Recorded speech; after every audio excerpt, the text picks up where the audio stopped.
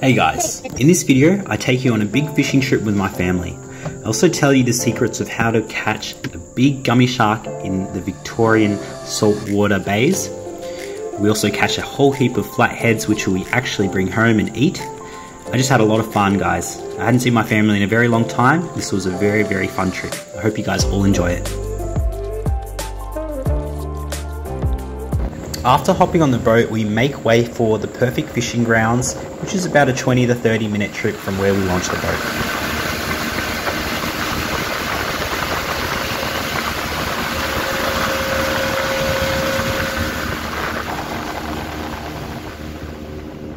We also brought two little dogs along with us.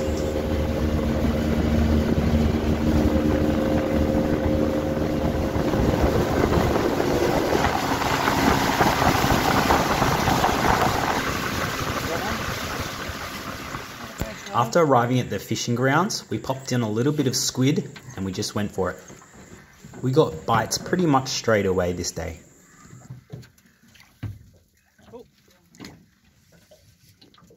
Mum, do you have a bucket for me? Yeah, I'm getting it. Well, I got a fish, so... I finally got my first fish. We actually averaged about 15 fish each, and there were about 4 people in the boat, making it 60 to 65 fish caught in total. It's awkward for me. Why? It's my hand's not good. Oh. Which one's the nut? Andrew got another one, and Cuz got another one. No, I didn't. As the day progressed, the fish just wouldn't stop biting. We were landing them everywhere and anywhere. If you can see the water, you can see that it's very calm and glassy, and this is basically the ideal conditions for catching fish, guys. You don't want there to be a lot of what we call choppiness or waves or wind, because that will disturb the fish from eating. You want it to be really calm and glassy, just like that, and that's when the fish will bite the most. So guys, another thing to note as well is to keep in mind the tides and when they turn. So high tide this particular day was around 12 p.m. And we made an effort to go out around 11 a.m. So that would give us an hour till high tide, and then the tide would turn, and we actually made it way back to the shore around 1 p.m. So this gave us about 2 to 3 hours worth of fishing time in the most ideal time and hours that fish are actually biting. So guys, another thing as well, which I'm just going to add right now, is that the moon actually does affect how much fish will bite as well. And obviously the moon affects the tide, vice versa. So if there is a full moon, many times the fish are not going to bite much. If there is a very dark black night beforehand, that's more likely when the fish are going to bite as well.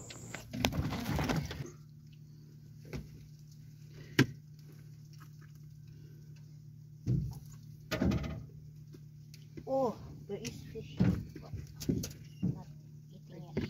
eating it. One for the jet. And one for the money. Thank you, Judy. It's a beautiful day today. Look at that. Nice and glassy. Glassy. So we're just using this squid as bait at the moment there. Yep. And got a big flatty right there. So guys, my family actually uses drifting to catch a lot of the flatheads. The reason why is because flatheads are actually bottom-dwelling sea creatures, and they basically eat all the leftovers that are left at the bottom of the seafloor. And when you're drifting, you're actually kicking up a little bit of dust because of your sinker, and that actually attracts a lot of those flatheads to come and investigate that dust, and then therefore take a bite out of your bait. So that's what we do. Just like this. You can hold it on like this, Mum. I don't reckon, Dad. I don't think so. It's a big flatty. Oh, look! I can see it. It looks like a gummy. It looks like a gummy shark. That's all right. They're good to eat. Oh, just big, Mom. Does that count as cold? Cold, sorry, Mom. I drilled it in. Yeah. Don't lose it. Oh, that's so sick. We finally got a good fish caught. Oh, he's talking. Sorry, boy. So, I just filmed him for a bit, Mum. So I caught this gummy. He's a very good size. Look at that. Thanks for filming, Mum. Yeah. Look. Oh, he's good. He's heavy. I think he's my first gummy here. Yeah. Frankie can sniff him because... Wow. Okay. Okay guys, this is the bit that you've all been waiting for, how to catch a big gummy in Victorian waters. What you'll need is a pretty big bait. So the bait that we used was actually big chunks of squid, okay? And it's pretty self-explanatory, but if you're trying to catch a big prey, you want big bait. So you can see that those squids on my line are actually really big, and that's to attract the bigger fish, okay? The next thing that you'll need is a pretty heavy sinker as well, and obviously you'll need a very heavy duty reel. The trick with a lot of people that go fishing and are chasing the bigger fish is that they'll yank on the rod way too early when the hook hasn't settled on the fish. You need to actually wait for that fish to take it. So once the fish has truly taken it, you can actually see at the end of the rod, it will keep on moving up and down. That's when you yank it a little bit, but then you also need to add slack in your line, guys. And the way that you can do that is just by turning that knob so that when you pull the line, it actually clicks and the line is let out. Because a lot of people will just pull way too hard and they'll fight against the fish, but you actually need to tire that fish out by letting the line go out with the bigger fish so that you can reel them back in when they're a little bit weaker. Yeah. Fairly clear and glassy, but you can see the See the ripples now. seaweed going out now. Oh yeah. So my mum just said the seaweeds are going out into the inlet over there near the Franklin Channel. Oh, I got one.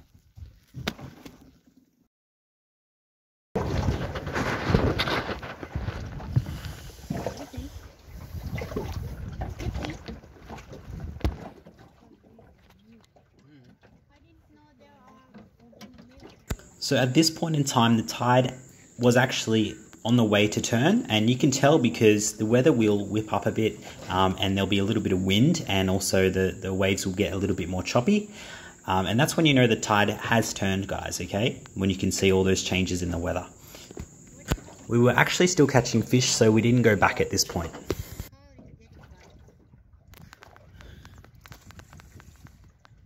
But they keep on coming off.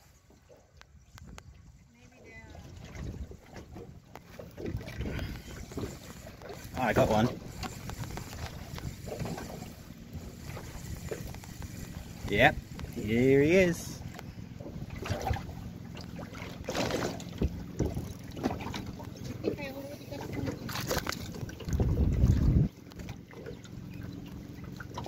Frankie, go away.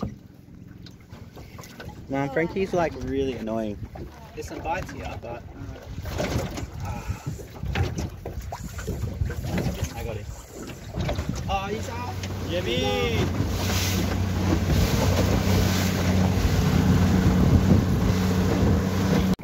Hi guys, so wind's picked up a bit. We were gonna head off back to where we launched the boat, but we decided to just try again, and my dad caught a pretty big flathead just now. So it's quite rough, the water, as you can see. It's going to be hard to get back a little bit, but we just want to give it one more go. And the tide is, I believe, turned already. So I'm just waiting for some fish, but definitely not biting as much at this point in time.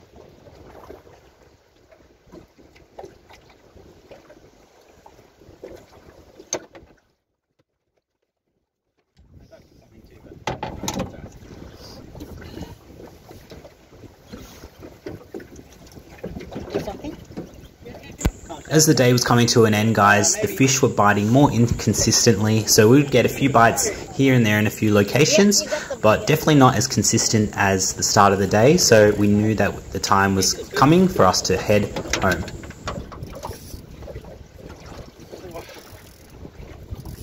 He's heavy. Get the net. It's alright. Dad, give me the catching regular. Yes, regular.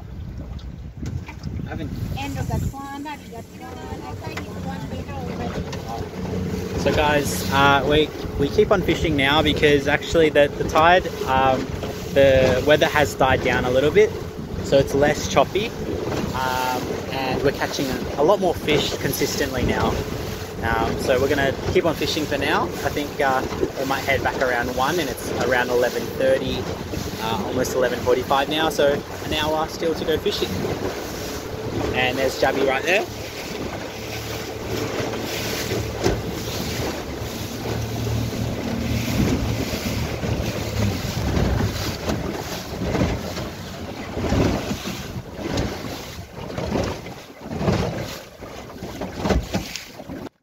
Like I just said now guys, the fish were coming on again and the weather dropped off a bit. So it was time for us to fish again.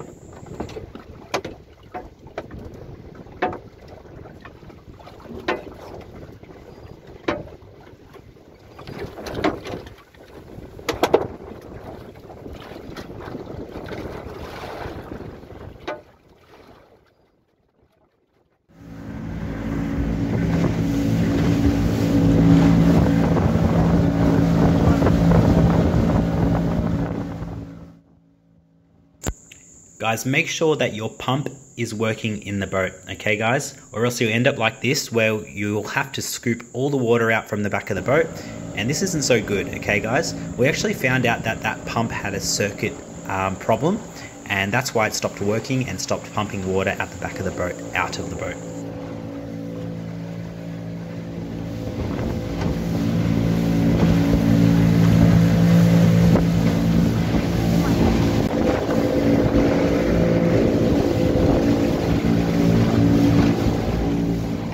So guys, this is basically the end of the fishing part of the video. The next part of the video is just us really just packing up, putting the boat back onto the trailer and having a bit of fun on the beach. So if you're not interested, you don't have to watch, but if you are, please do watch. Alright guys, so just arrived back on shore.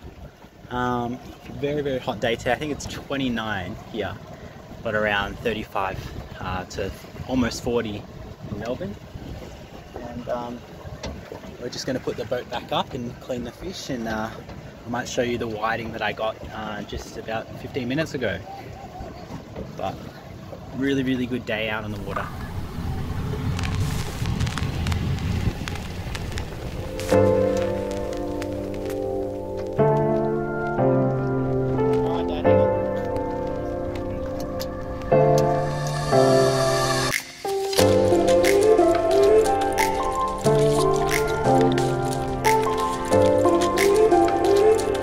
Hey, Jabby boy.